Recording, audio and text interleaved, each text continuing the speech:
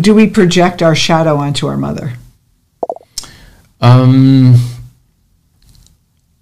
The shadow can be projected onto anybody. Absolutely. Yeah. So as adults, we may see we have a relation with the mother, and then we start projecting, still continuing to project the things that we push away onto the mother, onto other relationships. Yeah. Yeah. So, so the key really is to face the unconscious, which the first step is always shadow work. And what are we repressing or denying about ourselves, our own personality, that we weren't allowed to express because of that mother-daughter dynamic or mother-son dynamic? And not to blame the mother, but to choose. You chose your security safety kit to survive in the world, and so your little personality survival, what wasn't allowed to be expressed, and we need to reintegrate that into our life. So if your mother was mean and you decided, I'm going to be super nice because I don't want to be like my mother, it's about how does that limit your life? How do we integrate that projection, like my mother's mean, and I can't be mean because my mother was terrible. I need to see how that limits me and integrate that into my life. Not that you need to be mean, but where does that limit your expression? Where does that dynamic, those labels stop you? Yeah, so following the individuation path, then individuals get to a point, once they've integrated some of their shadow work or some of their shadow, dealing with a mother archetype. And we've seen from our own practice in coaching people through individuation that at the heart of many people's individuation process is that relationship with the mother archetype.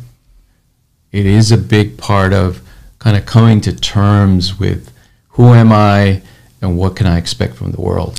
And so this mother archetype, we project onto our human mother, and then we carry that identity or that kind of perspective in ourselves. But when we do shadow work, then we're free of that just that's the mother, and we connect to a bigger picture of the mother, which is the anima mundi, which is the soul of the world, is the mother. Our bodies become our mother. Everything material in the world becomes our mother. And there's actually a practice in Buddhism, like where they say, like everyone's your mother, basically. Like there's an aspect of all of us. So there's this really divine aspect of mother. And she was basically a human kind of stand-in for you as you early in life. And it's a beautiful, what a burden it is for the mother to carry that for a child. And so I want to go back to this, our mothers out there who are mothers. We have mothers and we have children, and the mothers that are really hard on themselves. They hear this and they're like, oh my God, I'm screwing my kids up, and they're going to have an insecure attachment style, and how can I prevent that? And how can I have healthy children because I have this baggage from my mother? What would you say to our mothers out there for themselves to be empowered, and how raising children, because you worked with children and families for many, many, many years. Yeah, it's almost like the definition of love is the willingness to screw it up.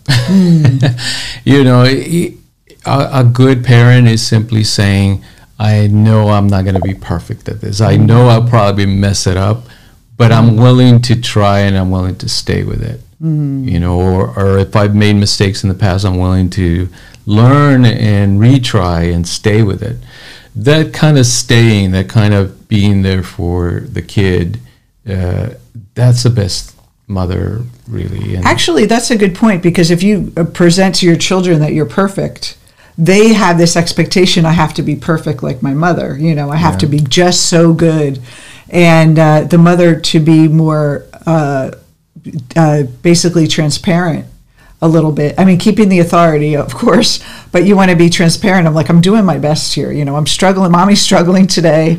I'm worried about my mom. She's sick. This is what's going on with me. Telling the children what's going on and being human around them, it helps them realize, life is not about perfection. It's not about doing everything right all the time. Although we do need those structure and guidelines, but we, to behave and all those things that you don't want to leave it wide open for the child, but that flexibility to make mistakes and fall down and be, it's okay. You are not bad. You did something bad, but you are not bad. And if we can kind of look at our mothers that way, is that she's not, the essence of her isn't bad or evil. Maybe something she did were not perfect, but who she is in the soul level is divine. Mm-hmm. And to see our mothers as divine and see ourselves as divine in the world, no matter how much we screw up our relationships, that is really the essence of power. And then that's where really we can begin to create our life in a new way. We're not tied to those the rigid society morals that everyone tells us we need to be in order to be liked and approved of.